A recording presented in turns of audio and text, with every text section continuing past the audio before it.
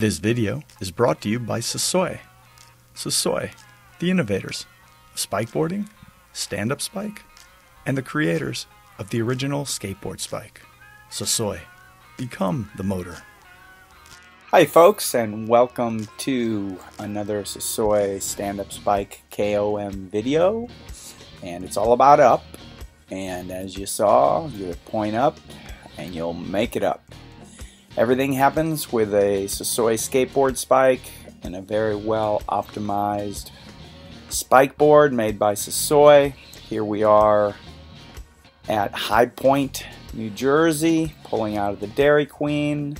Those of you who cycle in the area will be familiar. The Dairy Queen is the start point for the High Point cycling hill climb that happens in May, and we are doing this May the 30th of 2015. So we just pulled out of there and we're going to stand up spike this little 5-mile climb, which happens to be the tallest point in New Jersey State.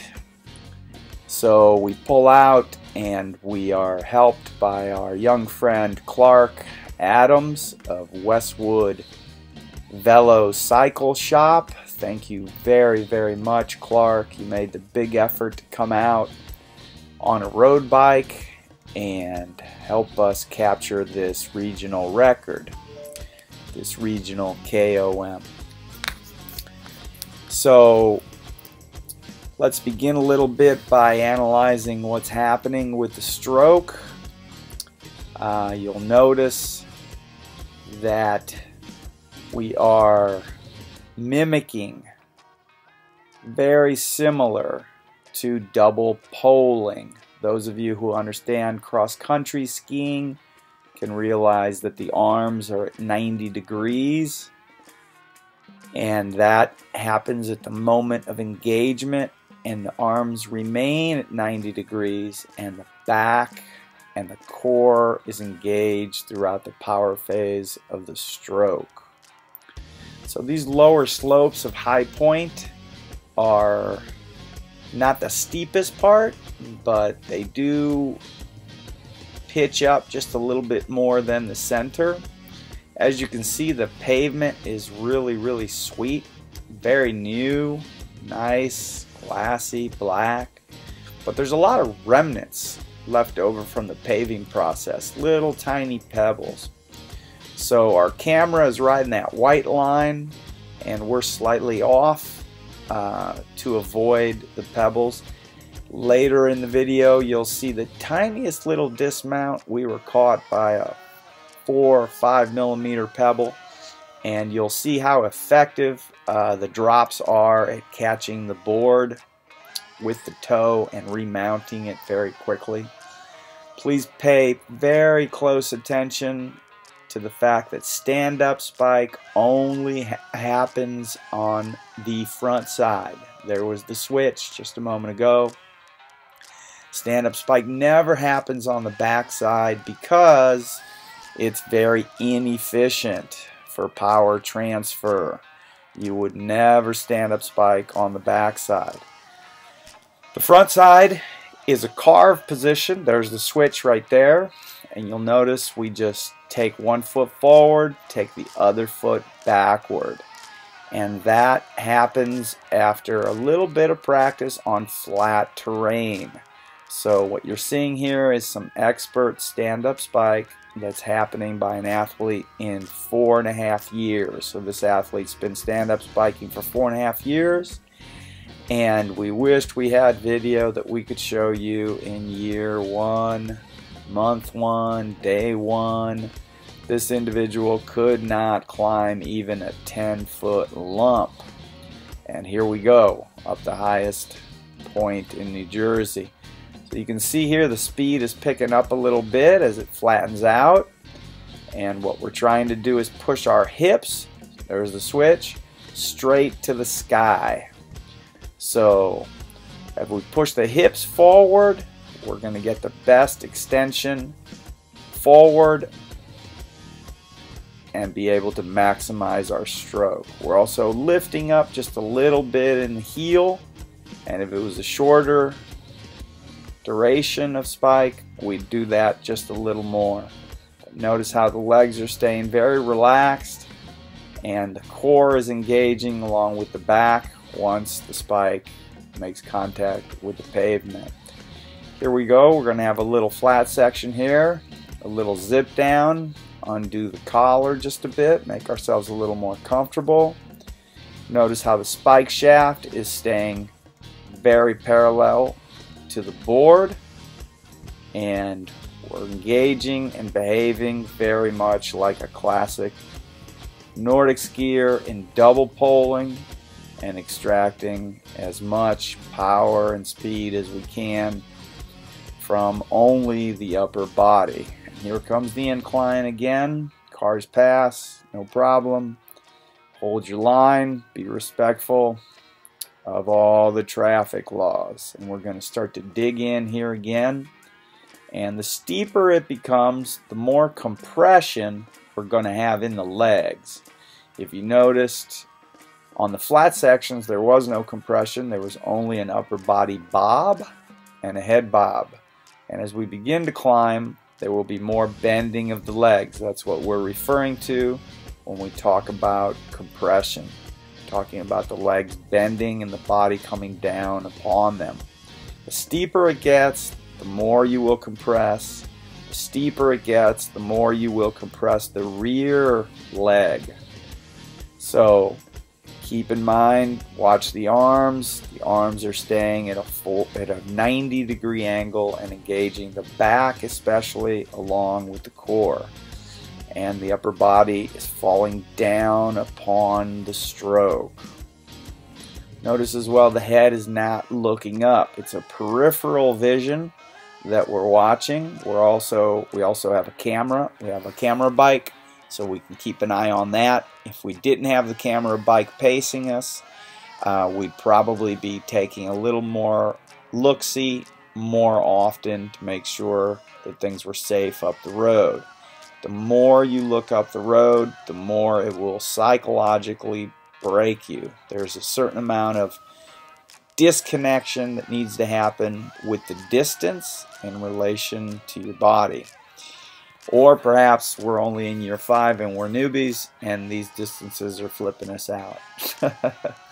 Now, for the first time at least. But the higher we go, the more accustomed we get. But still, nothing makes you comfortable looking up. What you want to do is concentrate on the stroke. If you visualize something, visualize your entire body engaging in a very effective and efficient stroke. Your most important job is to inject that pavement with the spike and connect it successfully. Once you've connected it successfully, you can power into it. We will have 1 or 2 or 3, I'm not sure how many here on this climb, failed injections or slight, how should we call them, injections that don't make it into the pavement. And I know we come very close to spiking the rear wheel one time here, and of course we're going to actually disconnect once 1 foot from the board as well.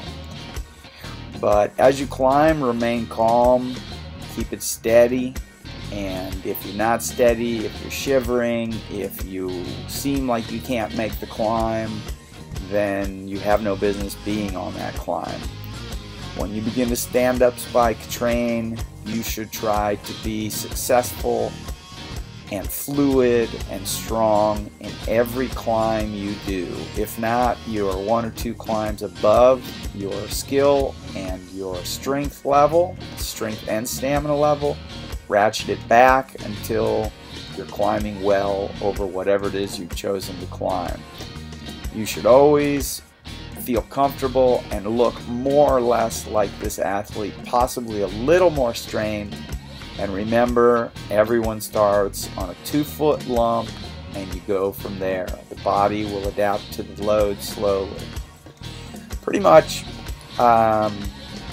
existing Nordic skiers, Stand-up paddlers a little bit will have upper body and core. You who crew are going to be missing highly adapted back muscles as well as some core muscles, but you also will be very well adapted for this. And all other athletes, you will be lacking. You'll be at 0, so don't be in a hurry, and do yourself a favor and only attempt to go up things that you know you can successfully climb. So pay very close attention to the switch. When we switch, we really want to get that spike as close to the board as possible, but don't fret. You're going to see a lot of switching here, and pay close attention to how sometimes the spike will go wide, and that's important because we weren't able to make it come in tight to maximize the power transfer, but you just want to get it over and down and halt any kind of reverse. So on this particular pavement that we're on now, on this grade, the switch is happening pretty casual because we're carrying a decent amount of speed, but we will find times here in this climb where the switch will be very quick, and the requirement of getting that spike back into the pavement as soon as possible is, there it is, there was the spike to the rear wheel, and fortunately we didn't blow out our tip, which sometimes can happen just like that. It'll blow out of the nylon, so obviously the force wasn't that strong. And of course, when you are adapted and you begin to notice and feel that the spike is going someplace where it shouldn't, whether that's your fender, or whether that's your rear wheel, or whether it's a small hole in the pavement, and you know you're going to blow your tip in there, you're going to just pull back. So on that missed spike there toward the rear wheel, we pulled back at the last moment. Otherwise, more than likely, we would have blown the spike tip and possibly popped off the board. So that was successful because we didn't have another spike in the car, that's for sure. So here we go, we continue. Nice steady rhythm, breathing steady and easy. You want to breathe through the mouth and nose, and we obviously can't drink. We've got the Camelback on. It's pretty early in the morning and not too hot, but if you begin to do climbs that are going to take you longer than 60 minutes, try to make sure that the climbs are going to have some sort of flattened out section that's going to allow you to drink. So we're going to drink twice during this 46-minute climb, and you'll see where we do drink, and it will not be during the climbs. We could grab that hose, shove it in our mouth, and go for a draw if we absolutely had to. Please understand that this is endurance athletics, and that bonking is one of the first things you need to learn not to do. Bonking happens with hydration as well as nutrition.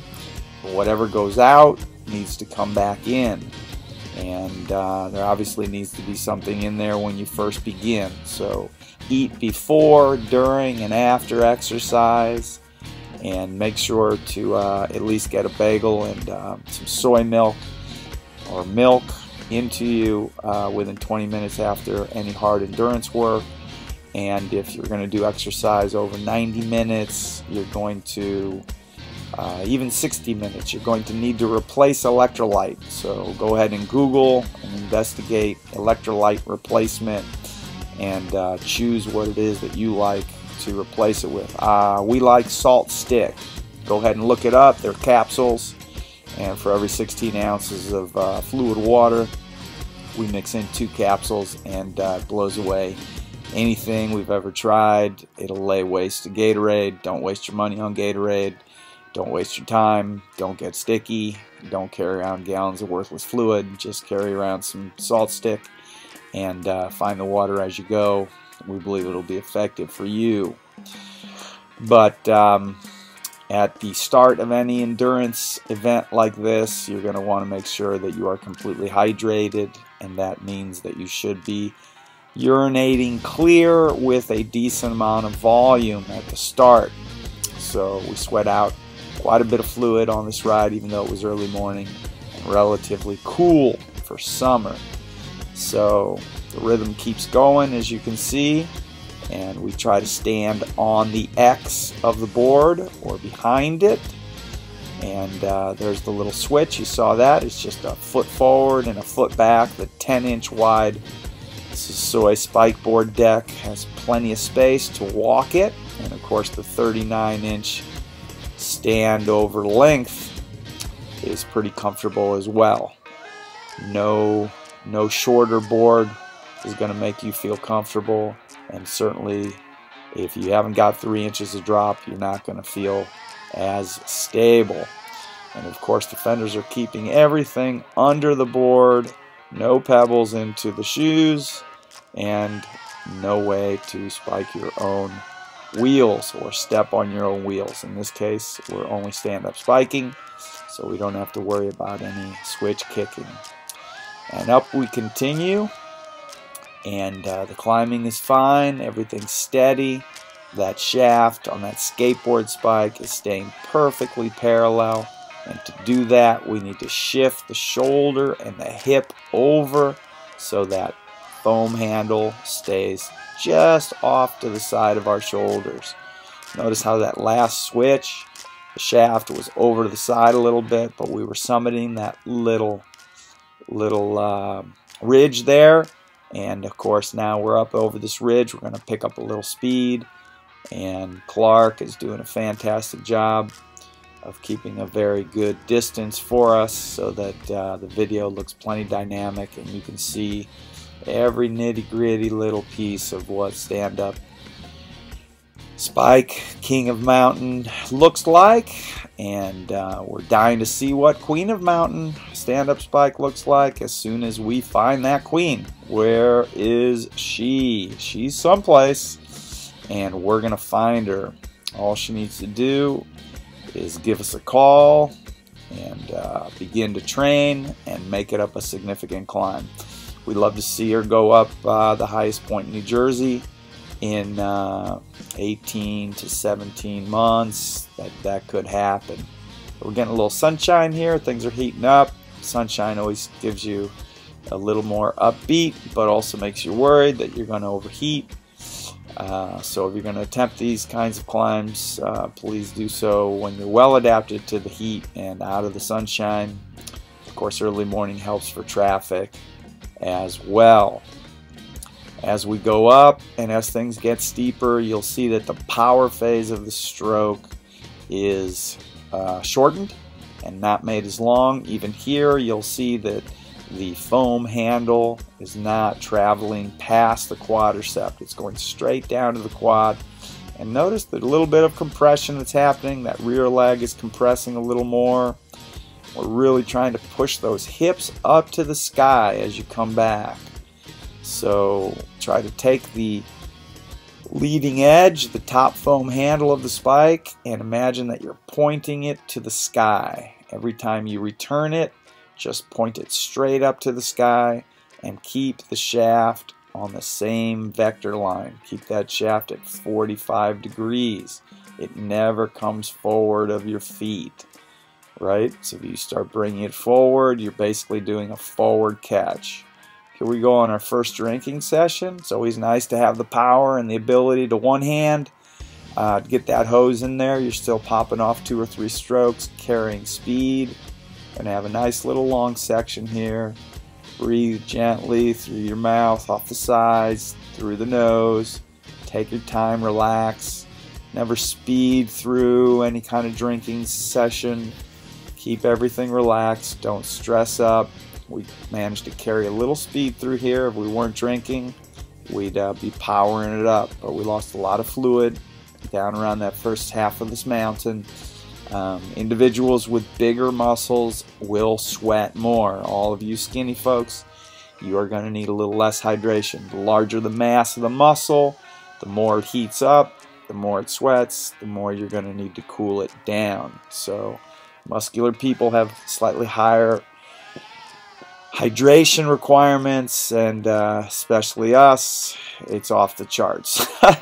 So we start with a full camelback. Stand-up spike is a camelback sport. If you're coming from Nordic ski and you want to start doing big 90-minute climbs and you've got a belt with a cap that needs to be unscrewed, well, you tell me. Not quite sure when you'll be drinking and unscrewing your cap and removing your belt and tilting your head back using 2 arms with a spike between your legs.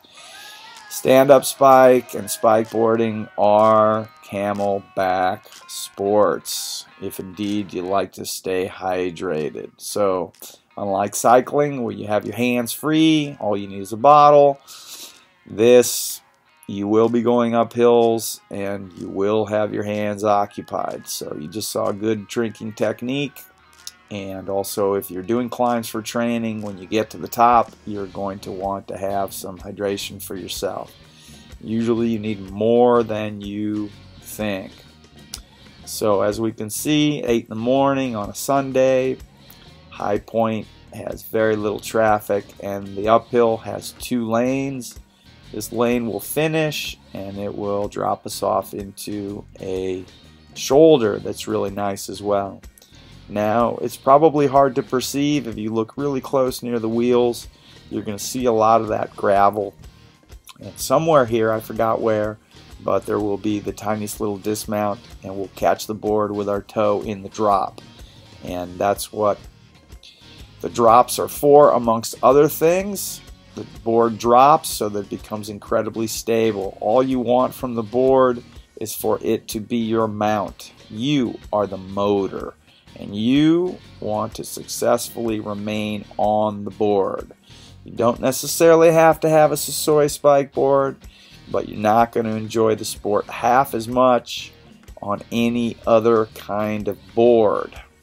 So consider that if you want to buy a skateboard spike and get into this sport. You want a nice, super stable board that's going to keep you on top of it and allow you to ramp up your motor as high as it will go.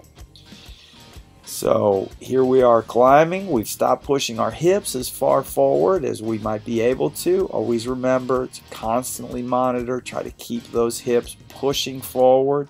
Sometimes when it gets a little steeper, it's a little more challenging to do that. But on your return, you want to snap back up, bring those hips forward, and keep that skateboard spike super light on the return, nice and light.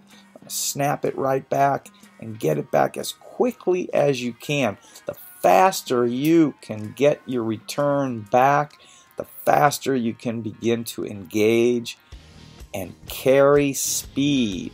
Carrying speed is so important in KOM and QOM stand-up spike. Not only for the switch, but also to maximize the effectiveness and the efficiency of the power you're expending. So if you are putting out a bunch of power and your return is slow, you will slow down just a little bit before you're transmitting power again. So carrying speed is crucial. So arm cadence is very important to keep up high on the return. Not necessarily on the power phase. We're keeping a strong power phase going here because we're trying to set a good regional record up this climb. So you might not be going as fast, but your return on your stroke should be as fast as possible so that you can carry your carrying speed, so you can maintain your carrying speed and it doesn't slow down. So we're coming into some of the steep section here, and we're slowing down just a little bit, and you might be able to begin to see some of these rocks. We're going to catch a rock here someplace soon and lose the board and just nip it and catch it, and we're going to be okay. And when it gets really steep, the stroke gets really short. See how short that stroke is? We're not even getting down near the quad. The handle's just going maybe about a foot or so, and when things get incredibly steep, you want to pull your elbows in, make really short strokes. There it is, boom, and we catch the board and pop back on, no problem. Those kinds of things are very disconcerting, by the way, and when you are pressed under these steep situations, it's a very trying thing on your concentration. So remain focused, remain relaxed. There was a miss spike, and if you miss a spike, there's another one off the paint, and just keep going. Don't let it unnerve you. Just stay cool and go for the next one. And also, we were very close to somebody in that little ridge there, and you do want to pay attention to what's happening up the road. You don't necessarily have to look up at everything, but you do want to know where the next ridge flattens out, and you want to spike towards it. And don't think that you're gonna quit at the next ridge. Just keep in mind that there's more, but there's relief, and that's important to get a little relief. Try not to do climbs that are straight up without any flat sections. You won't have a drinking spot, and also in the beginning you probably won't make it. So we have a little feel back there to check the water, see how much was back there, and sadly we picked up a little leafy green here on our camera that's going to remain for the rest of the video. Fortunately, most of the activity is going to happen on the your right side that you're viewing, our left side, and there it popped off a little bit. No problem. So our camera went up the road just a little bit, give you a little wider view of what's happening here on high point. And we didn't try to kill it here on this flat section so much as we just tried to maintain a good tempo and a good speed. The communication between the spiking athlete and the cycling athlete can get compromised if you're trying to maximize the speed. So we may have lost a good 15-20 seconds in this area, but hey, that gives all you young Turks a little more advantage to come after this 50-year-old athlete who's weighing in at 176 pounds at 5'8". So all you fellas out there with a few less years and a little less weight, maybe coming in at 140, even 150 range at 5'9", you've got a good shot at this title. Definitely give us a call, and we can come out with a bike and film it, and definitely categorize it as a KOM legitimate. And for now, we're looking for a KOM, King of Mountain, all over the country.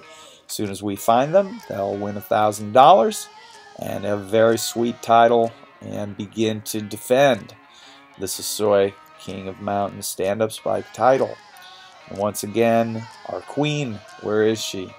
She just needs to demonstrate the prowess and the ability to make it up a significant climb like this, and she will get the title, and she will receive a $1,000 prize, and of course she will then begin to defend the Queen of Mountain stand-up spike title in these good United States. Slowly we'll get the racing going, and there will be regional, statewide, and of course it'll all blossom into some World Cup racing, or whatever we might call it.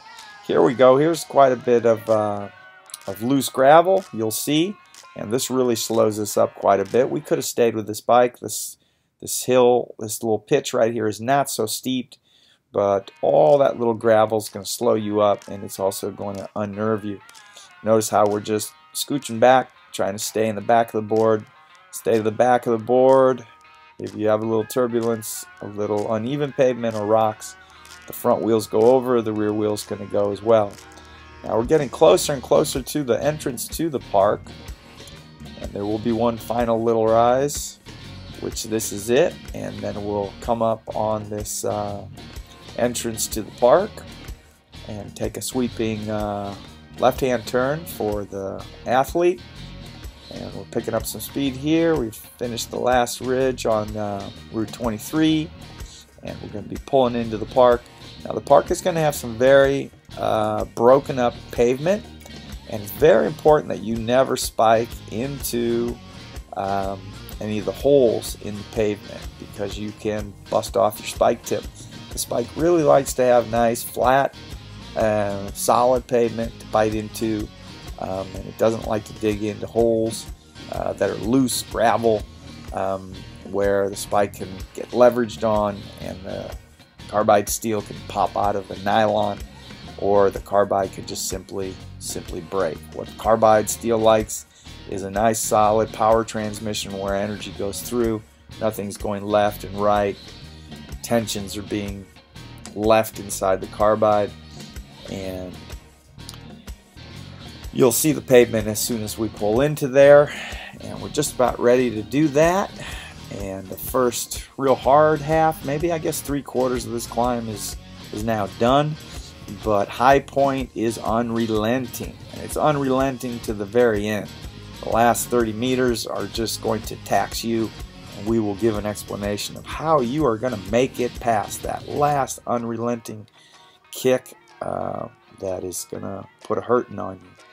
So, well, I guess there's a little more to this climb than I thought before the park entrance. So excuse me, but we're going to keep climbing on Route 23 before we take this left into here. My memory doesn't serve me well. I'm not looking at the time code.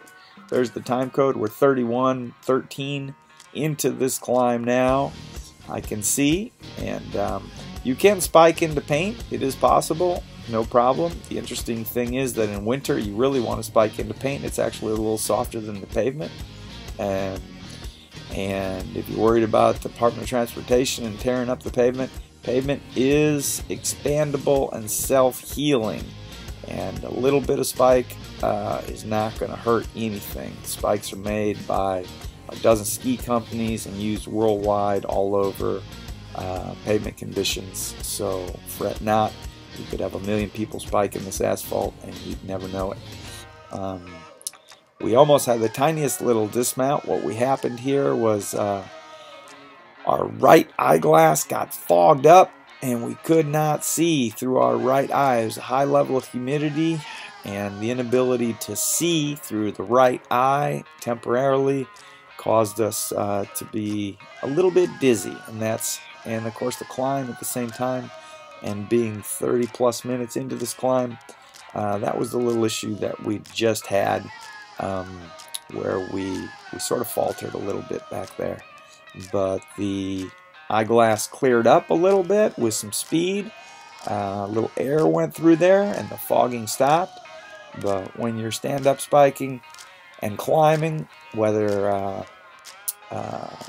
things get loud noises, or rocks, or temperature, or rain, just keep concentrating and visualizing your body and how it is executing the stroke, and maintain calm and order. Keep your jaw relaxed. Try to be, if you do a little bit of babble, try to be a little bit of babble into your chin. And the more you babble a little bit, keep that lower jaw relaxed, the more your body's going to stay relaxed. So if you can relax your jaw, the rest of your body is going to follow. So keep a nice relaxed jaw. If you're clenching your jaw, oh boy, the rest of your body's just going to clench up right behind it. So that's the little trick, is to keep your jaw relaxed, and that just unlocks the entire rest of your body to stay chill and stay relaxed. Okay, now we're definitely coming up to the top of 23, and we're going to pop right into this park and get on with the business of finding our monument and stand up spiking to it under these slightly damp conditions. And there you can see a truckload of little rocks there, and we're just pounding right over them, no problem. There we go. There's some park buildings that we see.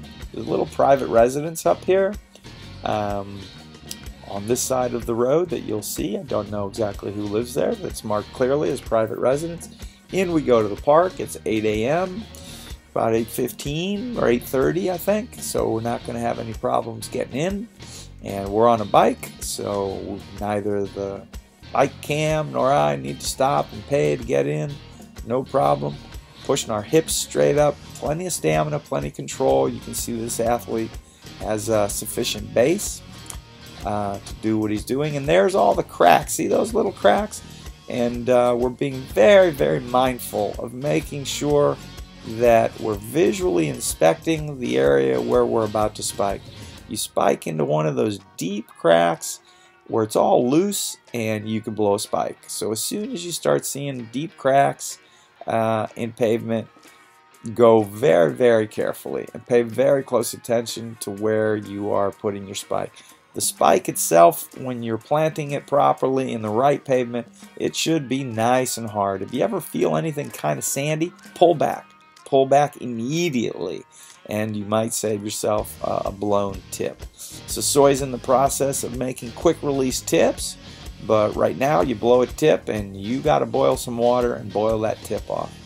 Here we go. You can see how steep this is by how quick the cadence is and how short the power phase is. But it's a nice little chunky monkey, and we go straight over it, and we're looking for our monument, because as soon as we see that, it is going to power us up. And right now you need to begin to think, I did not come all this way to be denied. You certainly did not. So it's going to be a little bit of a downhill here, but you need to start thinking about closing this mountain down. If you come to stand up spike this mountain, you need to really start to focus and concentrate. You're getting a sensational rest. Come on. After 30 minutes, you are going to have a fabulous rest right through here in this section, and you will be able to handle what is about to come at you. Because what's about to come at you is short, but it's steep. And the reward is the spike monument itself and you getting there. But it will be unrelenting. You're going to see it takes you and taxes you, and it becomes a very, very big battle to secure your summit of this climb. So during this time, as soon as you get into the park, really begin to mentally prepare yourself for that last finish, and you're going to be fine. You're going to get the lake view here. It's a great little appetizer or dessert, however you like to think of it. Tweet, tweet, in nature. Oh, everything's great. You just summited most of the hard part, and you're going to close it. You will close it. No problem. Remember, you didn't come here to be denied, and you've also come here prepared. Please don't come to High Point and try to summit it unless you are completely ready. Again, we just go back to what we'd said before. This particular athlete has summited every single climb that he's ever tried. So don't try to do things that you can't do, and your development will be good, your psyche will be good, and you'll feel really, really good about the sport. Don't ever think that you can't climb something. You can, you just need to be well prepared for it. So there's our lake, and it's a cute little lake. The top of this summit is very interesting. It's a very flat summit at the top. It's very long. The park is very big. And then the monument itself sits on just another maybe 75, 80 feet of climb. Maybe more, maybe about 150. And we're powering up to it. And during a nice day, this will be filled with a lot of recreational users. It's very, very pleasant up here. It's one of the most enjoyable summits that we've ever been on because of its size and because of that little lake. And the pavement is pretty good. Just keep your attention paid to those little cracks. And believe it or not, we're catching a glimpse of every single one of them and making sure our spike doesn't go into it. After a little while, after your first 18 months of practice or so, you'll notice how you're able to actually hesitate just that tiny millisecond amount so that you don't spike into crevices. And we're going to get a little downhill that we get to zip straight into. The pavement's wet, so we're not taking any chances at all here with any kind of fall downs.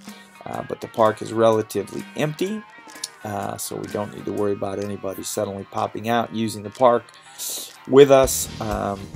and giving us a surprise. So the park had just opened, and tiny little tuck, a little pavement change near the summit, which is nice. This sweeping right-hander going up to the monument, and now we're going to have to really begin to think about why on earth we came here. We came here because the mountain is there. Since it's there, we're going to stand up spike it. And by now, we've got all of it behind us. But yet, what remains is the absolute hardest part. There's no harder part of High Point than the final climb to the monument. It will ask everything of you. Absolutely everything. And at this moment, what was being asked of us was incredibly taxing. And your answer needs to continuously be, I did not come here for nothing. I came here to make it. I did not come this far to not make it to the top of this monument. That's what we're thinking right now. I did not come this far. I did not just spike up all of Route 23 to be denied. Because right now, High Point wants to deny you. She wants you to not make it. You will not make it, she's telling you. And you just keep saying, yes, I will make it. And look up, but make sure you look up for not too long. And if you misstep, you misspike, just dig it in again. Dig it in again. Keep going, keep spiking it. Doesn't matter how fast you go. What matters is that you keep momentum up the mountain. Look at those tiny little strokes, minuscule little power phase strokes, and a super fast return. Inches, half a mile an hour, 1 mile an hour. It doesn't matter. The bucket is going to fill. Look at how slow we're going, but look at how far we've gone already up this little, just nasty little booger of a climb toward the end of this climb. We're going straight up it. You think, wow, he's going so slow. But he's already, oh, you're already around the turn. You can't even see where the turn was. The monument's waiting, and we're after it. This is the probably most sophisticated part of stand-up spike because it's the most mental part. It's the part where the mind meets the body, and the mind will break before the body. And in this particular sport, unlike in cycling, you cannot sit, and also you're not running, so you can't slow down to the slowest little crawl. You've got wheels on your feet. If you falter, you're going to go backward.